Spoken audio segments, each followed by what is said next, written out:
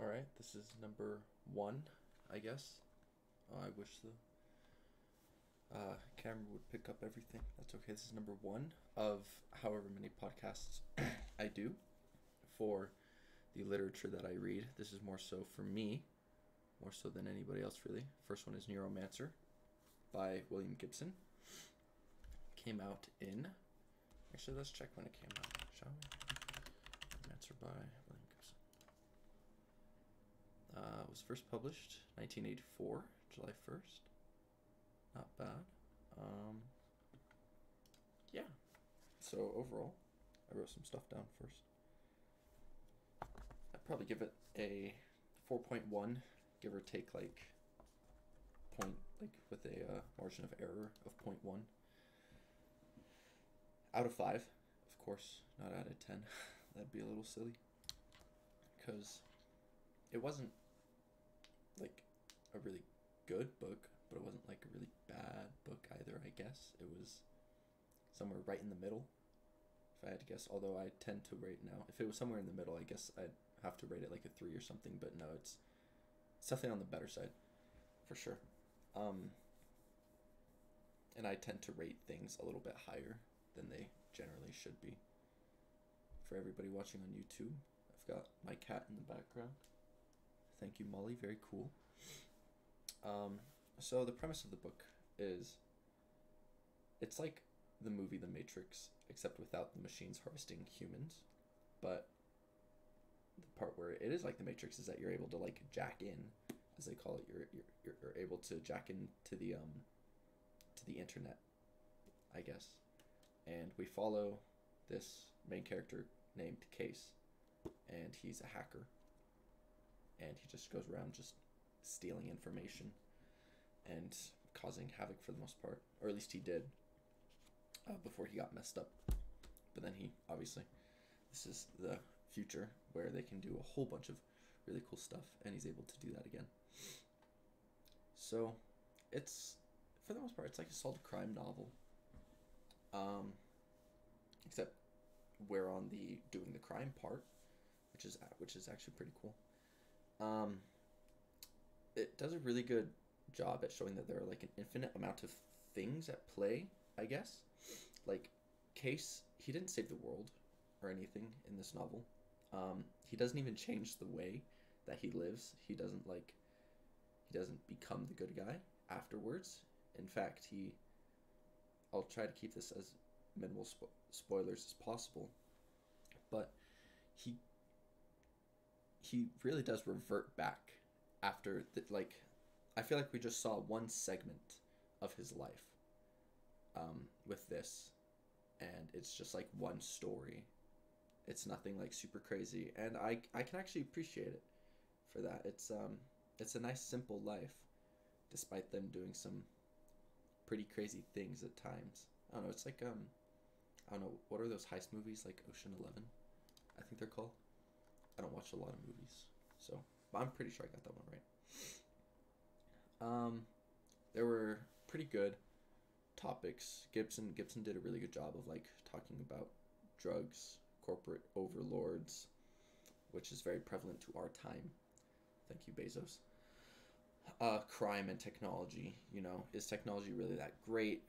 Because we see that there was a war fought, and it messed up a lot of people, and this is a very dystopian world. I wouldn't say anything other than that. Many people are living in the slums and just trying to make their way through it any way they can, really.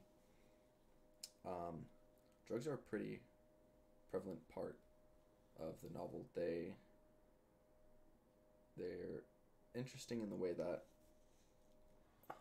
they're able to target like certain parts of your body, and many people, including Case, are reliant on them more so than like, oh yeah, you know, like I'm like a big tough guy who like smokes cigarettes. No, it's like they really need to get off on that. So, and then technology, there's this matrix, there's this internet with everything in it, and people can jack into it, and they can mess around in it, and and like try and hack like corporations or government sites and stuff. And the way that Gibson describes it all is actually really cool. It's really interesting. There's this ice. It's called ice. You can imagine it like a firewall, I guess. Like just stuff to, just like this firewall to keep other stuff out. But the way he describes the like the interactions within like the internet is actually really, really cool. Sorry, water break.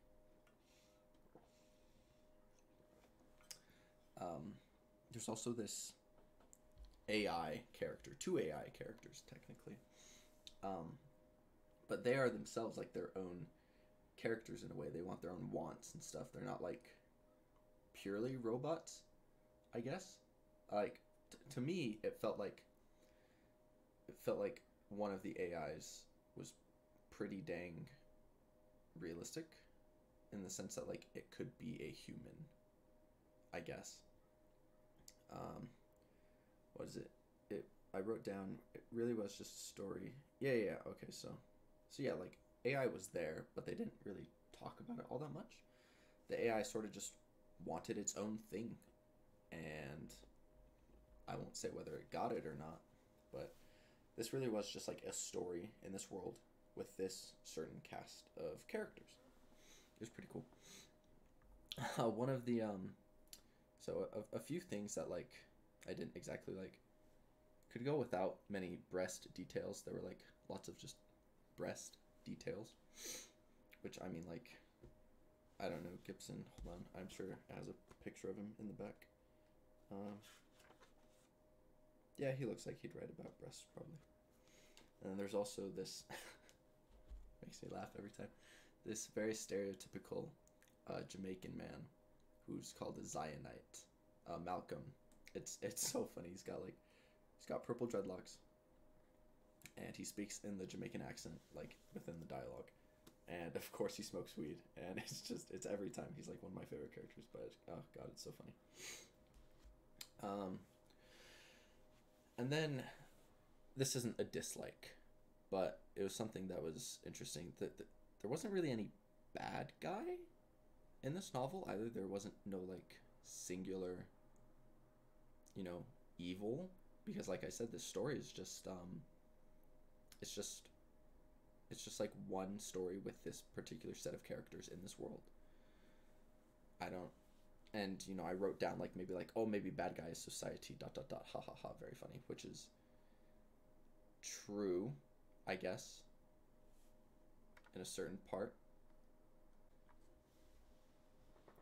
Okay, sorry about that. First video, first podcast, technical difficulties, as is, common. But I can splice stuff together. I know how to do that, hopefully. But yeah, I don't know. That it was definitely like pretty good critique on like how lots of people just really go about their day without really making that much of an impact, I guess. Especially when we're looking at like all these corporations and stuff that have like billions of trillions of dollars, and how they're allowed to do pretty much whatever they want, and even at the end of the novel they're still allowed to do whatever they want. This isn't like, nothing really changes, and that really sucks, because that's pretty much us now. Nothing really changes no matter how much we want to try and stop it. Will something ever change? I don't know. Maybe. Hopefully in my lifetime. Okay, so one more point is that even though the Matrix was really well described, a lot of the technological speak, I guess, a lot of like the hacker talk, definitely went straight over my head, which I don't think you need to know in order to really get this novel. It's just, it's just there to add like another layer of depth and detail for the most part. Oh, and then also the environment. Every place that they moved to, whether that be the sprawl or somewhere in Europe. I finished this one yesterday, or space. It always felt alive. It always felt alive, and it always felt like there were really good,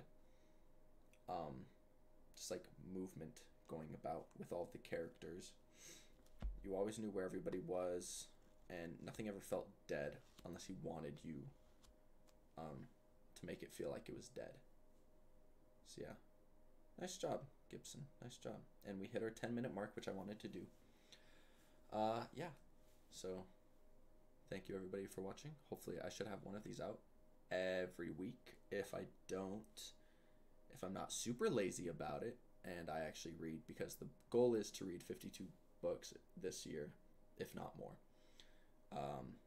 But I don't know. We'll see where it takes us. And thank you so much for watching or listening.